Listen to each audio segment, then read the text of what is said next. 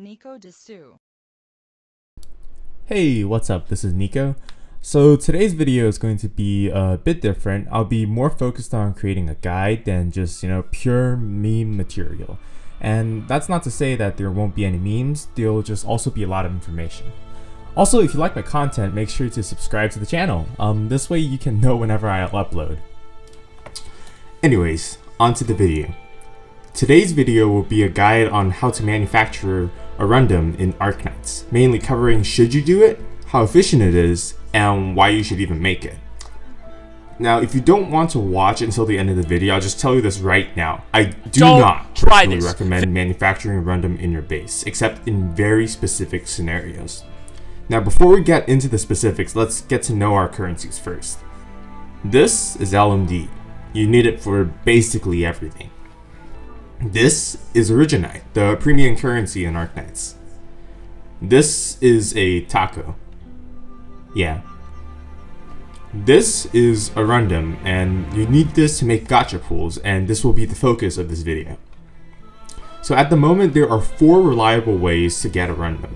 The first is through weekly annihilation clears. There's a limit of 1700 per week.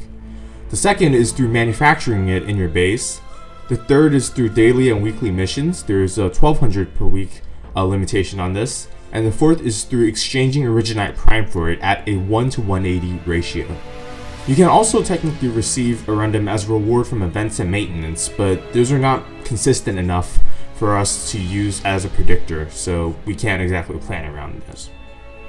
Now, I'll be mainly focusing on the efficiency of manufacturing Orundum. The whole process of Orundum manufacturing involves converting raw materials into shards and shards into Orundum. These processes require level 3 factories and trading stations, so make sure you have them before you try this. Now, we'll be considering manufacturing efficiency by comparing the sanity costs of the other ways to get Orundum. The first and most basic source is daily and weekly missions. You get 1200 every week from just playing the game on a daily basis, and there is basically 0 sanity that you're specifically using to farm this. Now, the efficiency for this method works out to 1200 divided by 0, which is undefined, or infinite Orundum per sanity spent. This is obviously false and shows why you should never divide by 0. Now, our second source is weekly annihilation runs. Every week, provided you finish Annihilation 3, you can spend 125 sanity to get 1700 Orundum from the game mode. Or, more realistically, you'll be spending 133 sanity if you're unable to reliably clear Annihilation 3. So this works out to about a 12.78 Orundum per sanity ratio, which is very good value, but is only limited to 1700 per week. Next, let's calculate the sanity efficiency for directly trading Orundum for Orundum. Now, I'll be assuming a 125 sanity cap, which is reached around level 60. Every Orundum can be traded for either 125 sanity or 180 Orundum. So we'll be directly dividing that and getting an efficiency about 1.44 Orundum per sanity ratio. That's quite a bit worse than the efficiency from Annihilation, but do keep in mind that this isn't limited on a weekly basis. You can trade as much as you want.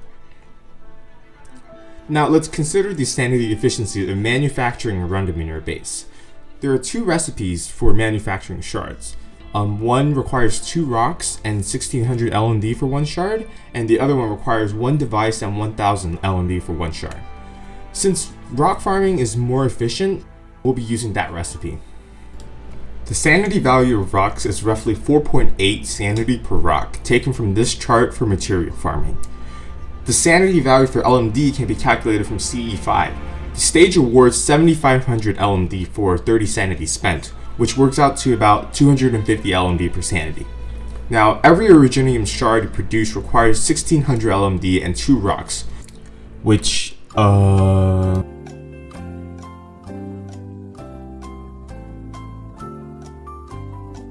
works out to 16 sanity per shard.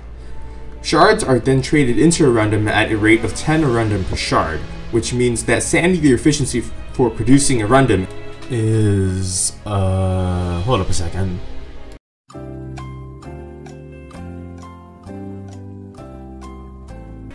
Okay, got the answer. and the efficiency for producing Orundum is 0.625 Orundum per sanity. What this means is that you get 0.625 Orundum for every sanity you spend farming for it. Oh my god! That's very bad, and that is the reason why mostly everyone recommends against farming for Orundum. You also need to consider that while manufacturing Orundum, you're not only spending your sanity to farm for the resources, you're also using your facilities for manufacturing Orundum when they could be making free LMD and experience cards instead. So why would you ever consider manufacturing Orundum? And honestly, you should. Don't try this. However, currently global server is in a very accelerated state. We're receiving new banners very rapidly, roughly a new banner every week. Guaranteed 5 stars and banners require 10 pools or 6,000 Orundum. And we've already established that there is a hard limit of 2,900 Orundum that can be earned from Annihilation and missions every week, which is less than even half of the required 6,000. So even if you get the monthly card, the best value purchase in the shop, you only boost your weekly Orundum income to 4,300.